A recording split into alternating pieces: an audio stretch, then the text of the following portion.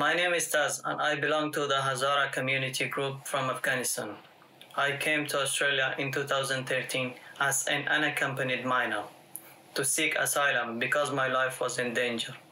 That year, Australia changed its immigration policy for people arriving by boat, ensuring we never get permanent protection, nor will we ever be able to bring our family here. Almost 9 years has gone, and I'm still living in limbo. My future is uncertain, but one thing I do know is that I will never be able to return under Taliban rule. So where does that leave me and my family back in Afghanistan? I am 25 years old, and I already have lost contact with my three sisters. Aziza, Habiba, and Najiba are human beings. They are smart, beautiful, and kind. How can this government, who knows the might and terror the Taliban bring, just sit and watch as we experience yet another genocide of innocent people? Well, Diana, let me come to you first on this. Taz, we heard there, he's on a temporary protection visa. He's been on it for nearly 9 years. The Prime Minister has made it clear there will be no permanent visas for those who did come by boat. We have received a lot of questions about this from members of the Afghan community. What is it like, as far as you're aware, being on a temporary visa? What does that mean?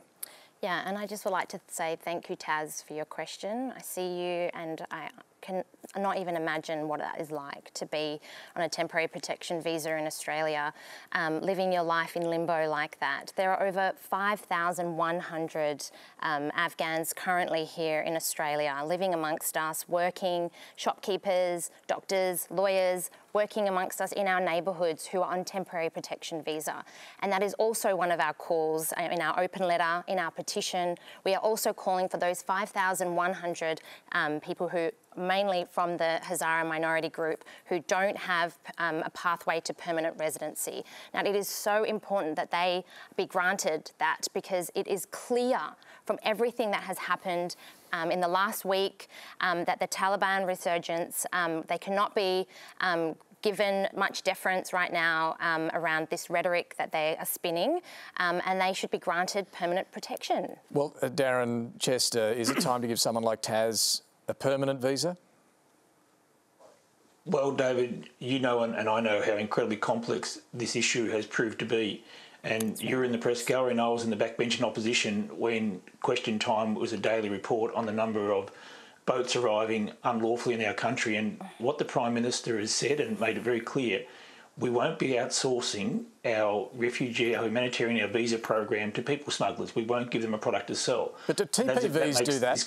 I mean, there's boat turnbacks and so on and offshore processing, but do TPVs do that? What we know, David, from the last experience when we lost control of our borders under the previous government, was that people smugglers are waiting for every small chink in our armour and to be able to go to the unfortunate souls who are seeking to travel and to sell them a product that they can come to Australia and they'll get permanent residency. And we saw people dying at sea, and there is nothing humane about sending our Navy, our border protection people out to fish bodies from the water as they had to do when we lost control of our borders. We can't see that return. I would just like to correct that. I'm sorry, the Prime Minister made it very clear. The Prime Minister made it very clear today that people who arrived unlawfully will not be in a position to achieve permanent residency under this government. They have actually been determined as genuine refugees. They've already gone through the process, and there is no pathway to them to permanent residency. Now, where is the human rights in that? Where is the humanity in that these people have to live their lives in limbo, which means that they can't have family reunification, which means that Taz can't have his sisters, his parents, his siblings come out to Australia? Where is the dignity in that? I ask of you, I ask of everyone in Australia right now, how you could fathom living your life like that. Bob Carr, let me just get your thought on that. Yeah, David, look, I'm the first to concede that people smugglers should not be setting the pace in Australian immigration. It's a position I'd taken when I was in federal politics, and I supported Kevin Rudd's initiative with offshore processing and offshore detention, and boat turnbacks has worked, full marks to the Abbott government. With those policies in place, however, there's no reason to worry about an inadvertent message to people smugglers by doing something that captures the generosity with which Bob Hawke moved in 1989 in the wake of Tiananmen. letting them stay. It seemed almost flamboyantly generous at the time. Many of these students could have returned safely to China, but he didn't take the risk. He erred on the side of generosity. I am convinced from what I've seen of the Afghan community in Australia, Hazaras stand out. I've met a lot of them, that there is not the faintest risk of the nefarious trade in human beings being resumed, because after all these years, we legitimise the people who've got TPV status. Err on the side of generosity. These people have been fantastically successful additions to this country's multicultural strength.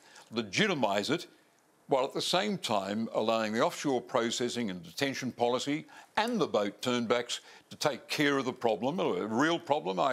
I don't retreat from that of people smuggling. It will not revive because of reform of because of the legitimisation of people with TPVs. I just want to say that, David, that I think it's like we have to sit here and constantly prove our humanity to be given our basic human rights. And we have signed on to the United Nations Refugees Convention. We have obligations at international law.